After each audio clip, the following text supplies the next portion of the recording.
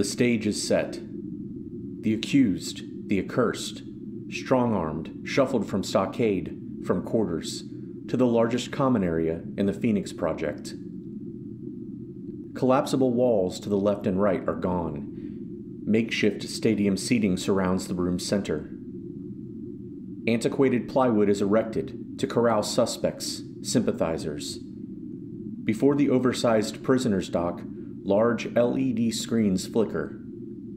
Electricians and technologists test glowing screens, sending computer-generated imagery, bubbles, blending colors, sparks from screen to screen. Expressionist images move, congeal, disappear to dust. Nearby, microphones and thin-line cables stretch about the room. Expressionless men in black t-shirts tap, cough, speak into each. Testing, 1, 2, 3. Testing. Amplified baritones boom around the hall. Outside the expansive room, citizen pushes citizen. They shove, squirm to get closer to the entrance, the action. Some seek other ways to access the trial, thinking, if we see the faces, expressions, gestures, we will know who is guilty, who is a scapegoat, who must suffer punishment. Elsewhere, older citizens, the disabled, parents, children, wait. Huddled around old, globe-like screens, families anticipate the closed-circuit transmission. They gobble edible but expired sweets and globs of plant matter. They exchange glances. None say a word. After all, what if the spectacle is all part of some greater experiment, some other investigation?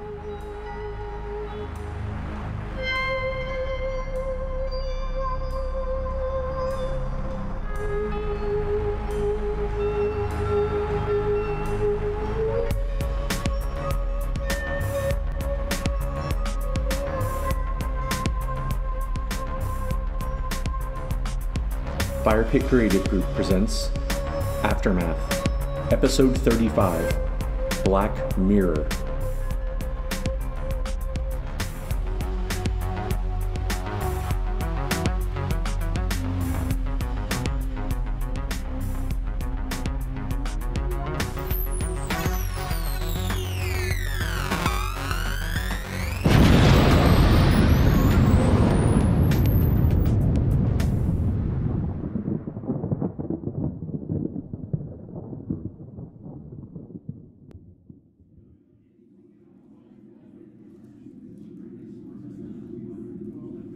John Bath and Muriel Ganaya amble into the main hall. Their prestige as professional, required citizens gives them greater access. Other citizens glance, glimpses of recognition. Eyes scan, see John's black armband prominently displayed. John ignores their stares, seeks the faces of Danielle Devenue, project administrator, his mentor, Catherine Rand, Major McGillicuddy. Donna's not coming, Ganaya states matter-of-factly, referring to the engineer working furiously in the project's laboratory. Maybe she's watching this farce on a screen, John says, as they push past a group huddled around the side of a row of bleachers. Doubt it? Muriel's voice is low, so as to not draw attention. She nods slightly at the front of the crowd. There's Danielle. John turns, sees the beautiful project administrator taking a seat rows in front of them. Bath turns slightly. She looks... He does not finish his statement. A wave of spectators force John and Muriel to the center of the stands. John hesitates to sit. Close proximity to so many others, his fellow citizens, colleagues, students, disturbs him. A strain of anxiety crawls his spine and skin. Muriel sits. John glances down at her. He takes a breath in, out. What the hell is happening, he thinks. Then he takes his seat. Muriel leans close to John. Have you seen the general? John looks around. Is he here? I haven't seen him for days, Muriel replies. Cuddy either, John says. Our last interaction was awkward. Muriel arches an eyebrow. Yeah, Bath continues, crosses his arms in front of him. Said something about Colonel Marsh. Said she disappeared. Something about a warrant. I'm not sure I understood. Bright umbrella lights illuminate the floor, the corral where prisoners will stand. Screens at the back of the room flicker to life, emanating a solid but discernibly black image. One has to wonder, Muriel says, how much electricity, how much this is taxing the project's diminished resources. No one cares, Bath says under his breath. The words are scarcely out of his mouth before he feels a tap at his elbow. At first, John is annoyed. Then he shifts to see the psychotherapist, Dr. Charles Fox. Bath? Fox offers his hand. John is taken back a moment. He remembers the unusual occasion in which he last saw his colleague. Charles? Fox looks down at John's arm, sees the black armband. Solidarity? He asks. John exhales hard, unsure how much he wants to get into it with the other man. Fox turns, looks forward, scanning the room. I hope you're not planning on making a public scene. Ganaya leans closer so she can hear the two over the cacophony of loud conversation and hushed whispers of the crowd. You're not suited for it, Fox tells Bath. John's eyes narrow. I saw you the other day, at the stockade. He stares at the side of the bearded man's red face. Yes, I should have thanked you, I suppose. Fox leans his shoulder to John. That little plea you made freed the women and children, at least temporarily. Couldn't help but notice you retrieved that little girl. Fox nods. Yes, Triana. She's a patient of mine. A very, very special patient. I didn't know you treated minors, Charles. Fox looks right at Bath. In the last year or so, as anxiety, conflict have increased, I treat everyone. More patients than I've ever had. I've mostly ended my clinical work. Just therapy now. It's getting worse, John adds. Yes, Fox agrees. Yes, it is. Suddenly, the entrances on the left and right of the room are filled with a cadre of law enforcement personnel and volunteers. The column of prisoners on the left is led by Corporal Reed. The other column of men and women in shackles and cuffs is led by Lieutenant Baker. Each row includes dissident suspects. Angry shouts erupt throughout the room. Voices of discontent follow. Muriel senses, feels John's anger, sees the line between his green eyes, crow's feet she never noticed before. Muriel places a hand on John's right forearm. Don't, she speaks sincerely. Did Danielle tell you to watch me? He asks. There are other ways you can help your friends without joining them, John. Bath turns. You've always been a dutiful pawn, Muriel. His words are hard, intentionally mean. You do what the council, what the damned computer tells you to do.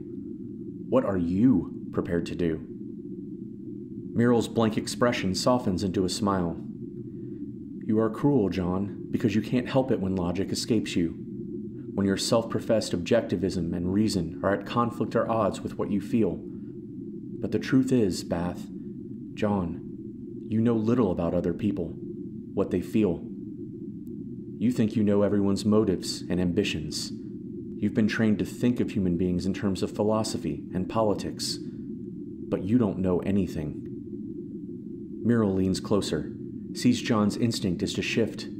She likes that. I'm a physician, John. I've devoted my life to healing people, flesh and blood, bone and matter. There's a bigger crisis here, a global set of stakes. Muriel gestures cautiously at the crowd. She looks to her left, right, fixes her calm gaze on the law enforcement volunteers waving the prisoners into the dock. John turns, looks at Fox, then back at Ganaya. Well, what the hell does that leave? How can I do nothing if... Don't do nothing, Muriel speaks softer, her lips close to Bath's ear. She withdraws a little. Move forward. After that, Ganaya ignores the academic and explorer, focuses her observation on the proceedings. Once the prisoners are corralled, law enforcement take their places. The loudspeaker crackles with life. Citizens of the Phoenix Project, thank you for your time, your patience, your discipline over the past weeks, months. Our skilled, devoted law enforcement division, led by Colonel Dana Marsh, worked with every other Phoenix Project division to investigate conspiracy and alleged terrorism. For too long, those self-identified as dissidents, or dissenters against our council, our trustworthy advanced technology, and the central processor, have made their hatred of our way of life known. They did this in covert activities, specific crimes. These acts of vandalism, abuse, co-opting and hacking software, and spreading propaganda and resistance threaten the way of life passed down by the founders of the project. Today, we bring an end to that cycle of destruction and... Someone in the crowd leaps up, shouts, "Liars! They're innocent!" Nearby gendarmes sweep into the crowd, truncheons in hand. It is unclear what happens next, but the point is made. The voice on the loudspeaker continues, highlighting words like solidarity, sacrifice, and solutions. Then, contributions, collaboration, contentment. Muriel feels John bristle at each word. The large screens at the rear of the room dissolve from black to the shimmering, amorphous images of the Phoenix Council. Outlines take shape. Shape takes form. Flattened instead of in hologram form, the council appears lifeless in the odd, lavender color. As usual, it is clear some are male, others female, all of them disguising their identities. But they are not all there. Only 8 members appear, representing both judge and jury over the fates of the accused. A disembodied voice echoes throughout the hall, naming specific dissidents, notably Maricela Santiago and Harumi Gale. Then, the charges are read, everything from the exaggerated to the trivial. John sees Dr. Fox roll his eyes. He turns to the psychotherapist. "Special how?" John asks. Fox gives Bath a confused look. "You said the youth was a very, very special patient," Bath reminds him. "Oh." Fox's face turns a shade paler. "It's confidential, of course." "Well, what the hell was a young girl doing at the meeting of the—" "It's complicated, John," the psychotherapist speaks evenly, cautiously. "Maybe when all of this," he nods at the front of the room, "is over, we can find an excuse to collaborate on her therapy." John shrugs, confused but intrigued. Fox nods, turns back to the proceedings. As crimes are discussed, debated, Maricela Santiago responds assertively. The council speaks over her, debating, disregarding. None of the other accused speak. There is a brief pause in the proceedings. The crowd grumbles. "This could go on forever," Bass says to Ganaya. Voices on the loudspeaker resume, now inviting members of the Phoenix Project, the dissidents' fellow citizens, to defend or speak on their behalf. A hush falls over the crowd. Bath turns, looks around him slowly, memorizes the faces. No one has the nerve to speak up, to say a damned word, he thinks, to risk anything. He gazes at the accused, sees Harumi's distinct blue hair move, her head and corral turning. He hopes she doesn't see him, as incapable, impotent as the rest. Bath is about to stand when he hears a creaking sound nearby at the end of the bleachers. John and Muriel look. The crowd looks. Some see the old man in the wheelchair. Others shuffle to get a glimpse, but their view is obscured. General Benjamin Castro pauses at the end of the aisle, between the bleachers, somewhere in no man's land between the council, the dissidents, and the citizens. Castro carefully grasps the handles of his wheelchair, takes a deep breath, and with a sense of great dignity, pushes himself to his feet. Shaky legs struggle, adjusting to the unaccustomed weight. Benjamin straightens his back, winces with pain. A spotlight descends on the elderly man out of time. Some see his handmade, rough-stitched uniform, Others do not, but all hear his voice. I've heard enough. General Castro's old voice is surprisingly clear. General, please, don't. Danielle Devenu leaves her place in the bleachers, starts in Benjamin's direction. With a simple gesture, Castro waves her away. The determination in his eyes gives the young woman pause. Slowly, Castro walks unassisted to the center of the room. I've heard more than enough, to be frank. I've seen many trials in my life, both just and unjust. I've seen grandstanding, propaganda, spin, and every kind of lie. But I've never been so disgusted with anything as I am this kangaroo court. The general turns his gaze from the screens. The council, however disguised, seems stunned by his rebuke. Benjamin faces the assembly. Have none of you any sense of perspective? Have none of you any appreciation for our situation? He locks eyes with specific audience members, holding their attention. Here we are, at the end of the world, decades removed from the great fall of civilization, from the moment of mankind's greatest failure. Here we are, encased in an iron tomb below the ruins of history. Above our heads at this very moment, the forgotten survivors of the apocalypse struggle to hold on to life. A life which is near to extinction at the hands of poverty, starvation, plague, and the predations of a race of mutated beast men who believe that they will not succeed unless humanity fails. The audience listens with rapt attention. Dr. Fox leans over to John. Is that General Ben Castro? Bath hesitates, holds his fingers to his lips. I heard a rumor circulating through channels, Fox says. Somebody said Castro was seen in the senior ward. Something about conditions of the Earth's surface. To hear confirmation of the general's exploration, observations, in person, in stark contradiction to what citizens were told, unnerved them, angered them.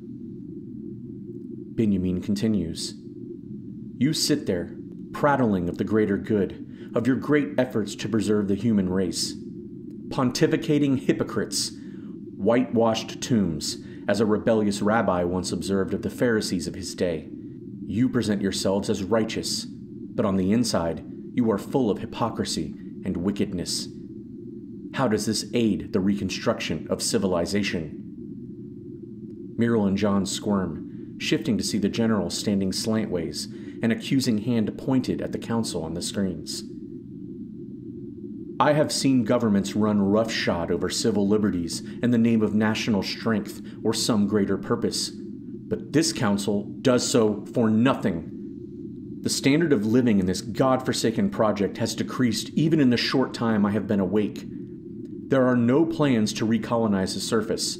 Not once have you brought those of us who have been exploring the surface to consult with you on rebuilding it. Castro turns, sees Danielle standing several feet away at the foot of the stands. Her pale face and trembling lips appeal in a way words cannot.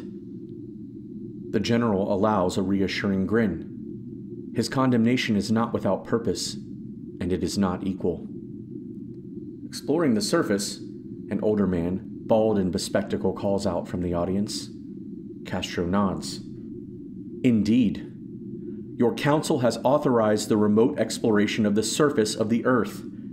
This adventure is kept secret from you, from the citizens of the Phoenix Project, for no purpose I can discern. Council members shift, going in and out of focus on the massive screens. The members say nothing. Maricela Santiago, eyes fixed on the general, tries to interrupt him. Castro ignores her entirely, speaks over her muffled voice. When I was first revived from stasis, I kept my tongue to myself. I was willing to withhold my judgment of the Council's directives until I knew more about the current circumstances. Now that I have seen the insanity of the Council's orders firsthand, seen the way you imprison your elderly, seen the way you stifle any dissent in order to maintain your power, I have seen enough. This project exists For a reason. Benjamin shakily walks closer to the audience. This project exists to preserve the human race during a time of great crisis, but with the purpose of recolonizing once the crisis has passed. In the stands, Muriel turns, watches John's eyes widen. His pink face shows few signs of the wrinkles she spied earlier. He looks gleeful. How many decades has it been? General Castro continues, now speaking close to the crowd. Each question, each statement seems personal. The Earth's surface is ruined, but it can sustain life. There is no reason you should have been kept here for so long. There is no reason these so-called leaders should be keeping this information from you. They should have planned to return to the surface once the radiation and weapon fog faded. Yet here you are, a half a century later, kept in the dark about the Earth, about your future. I say no more. The general stumbles. Tired legs begin to give. Danielle steps closer, prepared to help the old man. Or to show her support. Benjamin steels himself, straightens his spine, returns to the center of the room. No more, he says again. I am not a citizen of your project, although I was there at the beginning. I am a relic from an older time, crippled by stasis, and I have no doubt my body's days are numbered.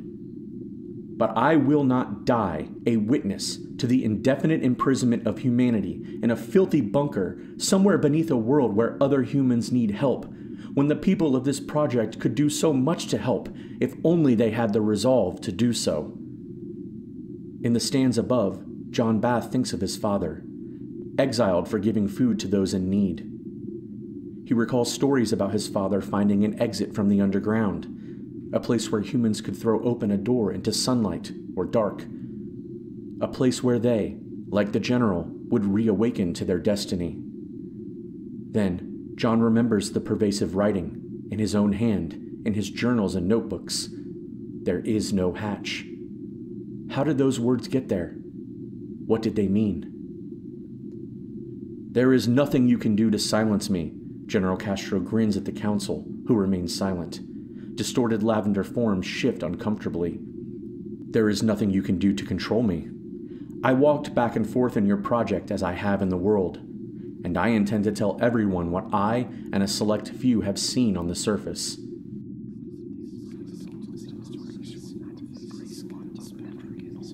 John and Muriel look around them, consider the expressions, the reactions of their fellow civilians.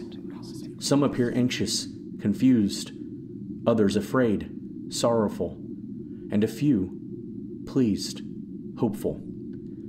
To silence me, Castro continues, you will have to kill me. But if you do, I would offer you a piece of advice. This will not work. General Castro gestures at the council, then at those in law enforcement standing idly by, unsure of whether they should pounce on the old man or hear him out. None of this will work. Benjamin waves a fist at the dissidents gathered in the dock. His actions both engage and condemn.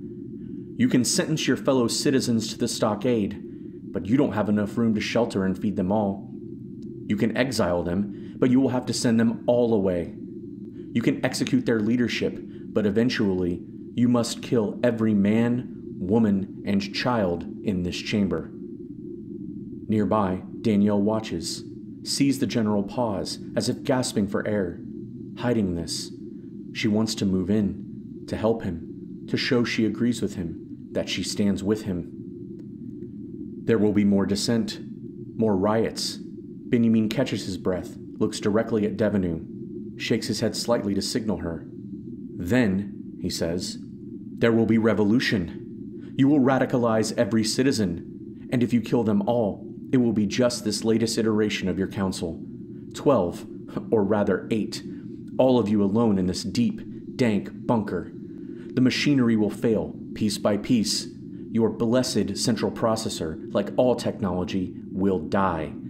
You will starve, and you will die alone, in the dark. With slow, unsteady steps, the general returns to his wheelchair. His energy is spent, but he feels at peace, more content than every moment since he returned to the surface. Well, since his simulacrum set foot there. An unexpected hush falls over the room, but it does not last. The audience stirs, then calls out at law enforcement, at the council, one by one. "You lied to us!" Then, everyone, "How dare you!" they shout. "When will you set us free? When?" Gradually, a chant breaks out among the crowd. Dozens, 100 or more, young and old, cry out in unison, "To the surface now! To the surface now!" Citizens, families, the ill and hidden, view the broadcast in other parts of the project. In their rooms and hollows, they take up the chant, "To the surface now! To the surface now!" A piercing whine issues from the loudspeakers. Those in the courtroom clasp hands over ears in pain. The cacophonous alarm gradually fades.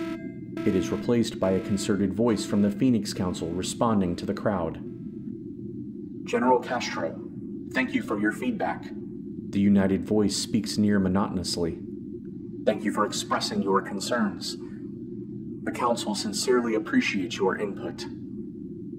Then, Council Member 1 speaks, apart from the rest.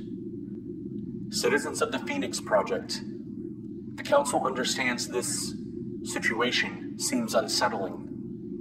The Council understands we have perhaps handled matters over the past months in an overly cautious fashion. However, it has never been the intention of this Council to mislead its citizens for selfish or unjustified reasons. The Council asks that you extend us the benefit of the doubt, at least for a few moments, while the Council consult the central processor for guidance." The loudspeaker cuts out with a spit of static. Chatter breaks out among the crowd. Voices of dissent rise once again. The loudspeaker reactivates. This time, Council Member 4 speaks with a rattled, throaty voice. "Citizens, please, give the Council just a minute." Purple images of the Phoenix Council vanish. Elsewhere, old televisions and view screens dim, then power off. The closed-circuit broadcast ends abruptly throughout the project. John and Muriel exchange glances. "We'd better get out of here," Bath says, then immediately wonders, where will we go? Where are we safe from law enforcement, the inquisition of the Council, fellow citizens demanding answers they didn't have? "Yes," Muriel stands. They walk close together to the end of the raised platform. Muriel leads John along the side of the bleachers. At the bottom of wood and metal steps, Danielle stands, arms crossed in front of General Castro. "Well, General?" Devenu hides the trembling they all perceive. Is it fear or excitement? "You've done it." It had to be done.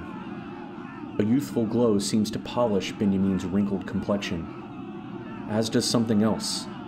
He turns to Ganaya. "Muriel, there is something you must know." He reaches out to her, grabs her hand. The look in her eyes, Benjamin thinks. The look I saw before, in her mother's gentle expression. She looks so much like her mother. So much. "I don't think my speech will be well received," Benjamin turns, says to the group. He fixes his gaze on Muriel. "I think my time with you may very well be limited. You should know that..." He pauses, longing to reveal the truth. He is her father. But, here at the moment of revelation, he halts himself. What will this accomplish, other than to soothe my own sense of guilt? Will this satisfy her longing for resolution? Will knowing how his love affair with Muriel's mother began and ended bring the doctor peace? No, the general thinks. He sighs deeply, realizing his desire is self-serving. "You're the finest doctor I have ever known. You have given me hope that if a partisan such as I can appreciate a Persian such as yourself, surely anyone can overcome bias in the name of human decency." Muriel gazes into Castro's cloudy blue eyes. It is an odd comment, she thinks. She is unsure exactly how to interpret the old man's words. Is he overwhelmed by the situation? "I'm glad to have been your doctor, General," Muriel says.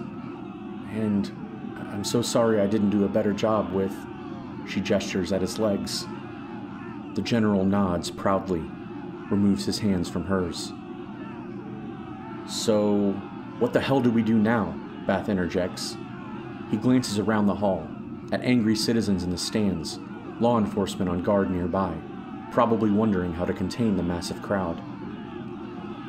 I'll be removed as project administrator, Danielle states. With a crackle of static, the loudspeakers reactivate. One after the other, the vague images of the 8 council members appear. The council directly addresses the seated general. Council member number 1 delivers the response. General Benjamin Castro, the central processor reviewed your testimony. You are a skilled orator, a career diplomat, a talented soldier, and a political leader. Elements of what you said represent kernels of truth, but your diatribe was not given in good faith. The central processor has informed us that your intent is to turn the populace against the leadership of the Phoenix Project so that you can execute a coup to return yourself to temporal power and use the project to rebuild the nation of Israel. General Castro's full-throated, unamplified laugh is heard throughout the hall. Law enforcement volunteers, led by Corporal Reed, encroach on General Castro and the others. Reed places a hand on the general's wheelchair. Wait, don't do this. Miro pushes, tries intervening between the standing corporal and seated general. Armored volunteers hold her back, pushing her into the bleachers. Hey, get your hands off her! Bath leaps forward, his angular jaw aimed at the officers. Subdue him, Reed orders. Volunteers crowd Miro and Castro, grapple Bath. In an uncharacteristic display of anger and force, John bashes his forehead into Corporal Reed's face. Fascist pig! A loud crack rips through the throng. Reed stumbles to one knee. Blood seethes from both nostrils. The crowd shifts in the bleachers. Spectators gather, watching the scene below them. Citizens, please listen. The council vainly tries to calm the project. What you heard are half-truths and demagoguery. It is true your council is probing the service, but the results are inconclusive. Danielle reaches down to Miro, grasps her forearm, pulls her up. Get him out of here, she nods at General Castro.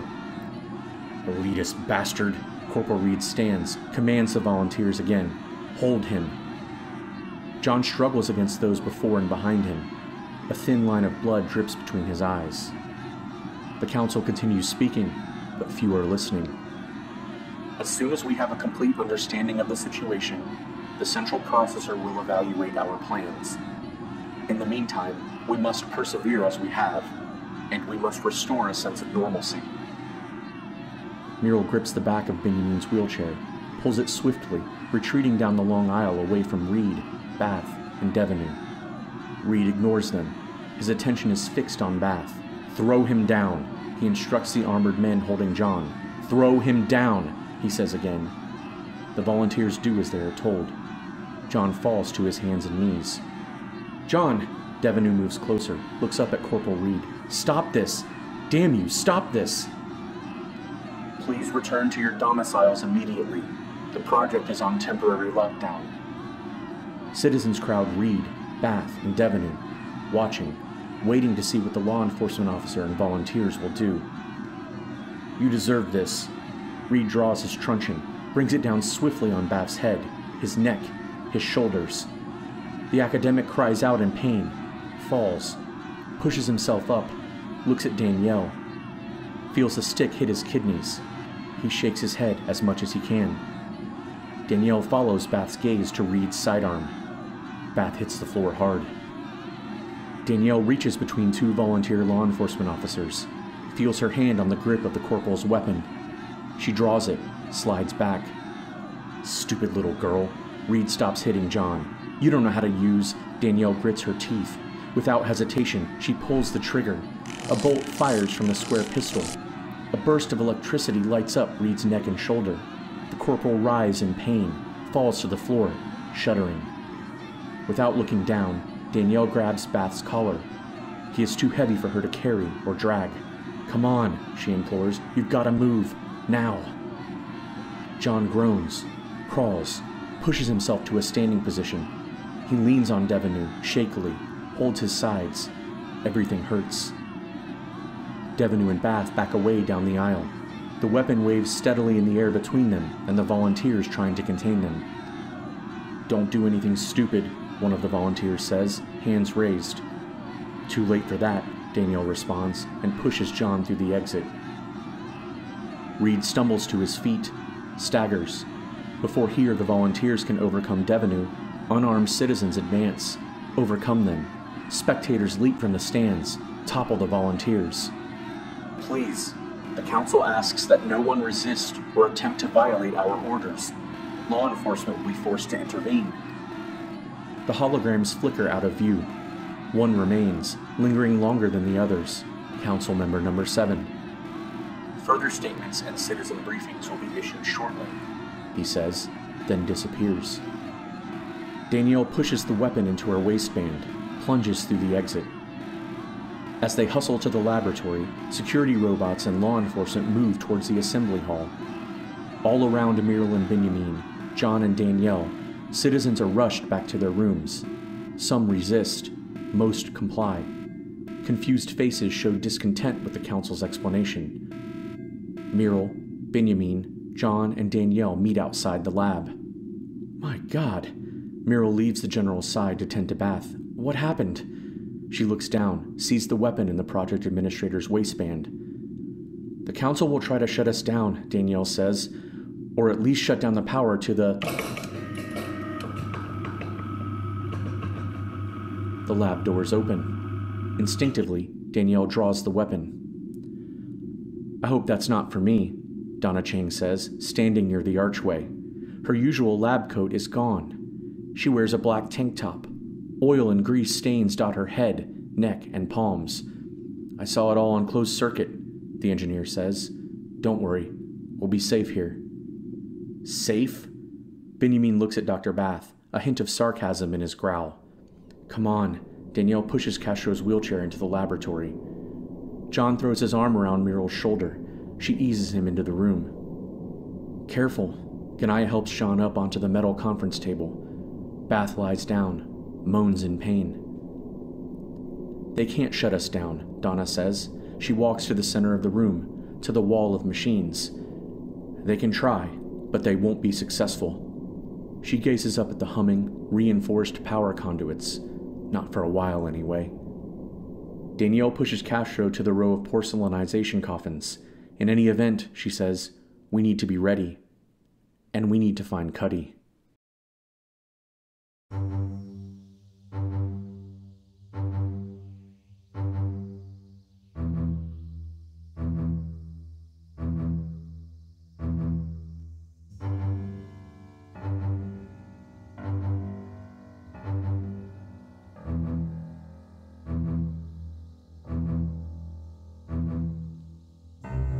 Aftermath, a Fire Pit Creative Group production, based on a story created by Rhett Davis, with characters created by Rhett Davis, Warren Davis, Willem de Greef, and Cole Hoopingarner. Written by Warren Davis and edited by Cole Hoopingarner. Castro's monologue in this episode was written by Willem de Greef. Narrated and produced by Cole Hoopingarner. Music by Warren Davis, and video production by Willem de Greef. The sound effects used in the production of Aftermath are used with permission by the creators, and links to these sound effects can be found in the description section of each episode. Please visit our website, aftermathpodcast.net, for updates, original artwork and music, character dossiers, and more. You can also find us on social media, on Instagram at Fire Pit Creative Group Official, on Twitter at Group Fire Pit, on Facebook at facebook.com/firepitcreativegroup, and on YouTube at Fire Pit Creative Group. Aftermath and its story, characters, music, and artwork are copyrighted by Fire Pit Creative Group.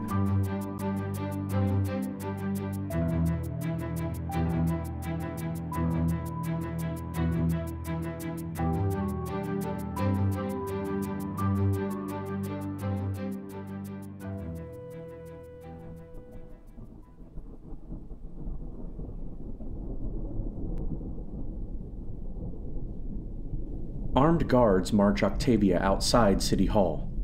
Still bound, she looks back, sees Hoffa, some of the Oddfellows standing on the steps of City Hall, watching.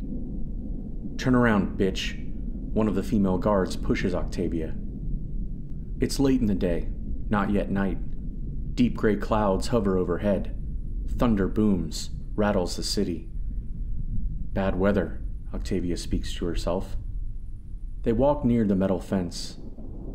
Octavia spies the sentries patrolling outside wound razor wire. Will they shoot me down? After all this, will Hoffa let me go just to kill me? No, she thinks. That isn't his way. Hoffa is theatrical, but he's honest. "You want to open the gate for me?" Octavia asks the guards, "or you expect me to climb over?" "Take your pick," one of the women shoots back. She gestures at the barbs and snares. Octavia glares, walks to the nearby gate. Her escorts follow. "Open this damn thing," she commands, "and get these ropes off me." One guard unlatches the interior lock, draws it back, opens the gate. Octavia walks through. She turns her back to the women, elevates her wrists behind her. "You should have thought about the oath you took," one woman says. She cuts through the rope binding Octavia, touches the side of Octavia's shorn head, the mark of the Oddfellows scarred into her brown skin. "Maybe," Octavia says. "That mark will confer no more privileges or honors," the guard close to Octavia says. "You know, we looked up to you," the first woman adds. "If I were you, I'd burn that thing off. And don't show your face around here, ever again." Octavia turns slightly, then feels the woman's spit hit just below her collarbones. She shifts aggressively, holds both arms out. She could disarm them both, but there was no point. They're just taunting her, looking for some reason to spill blood. Instead, Octavia raises her head, clenches her teeth, walks from City Hall. She passes between the sentries, walking unafraid beyond the perimeter. She runs a few blocks down Chambers Street. Spatters of lightning fill black clouds. Then comes the rain.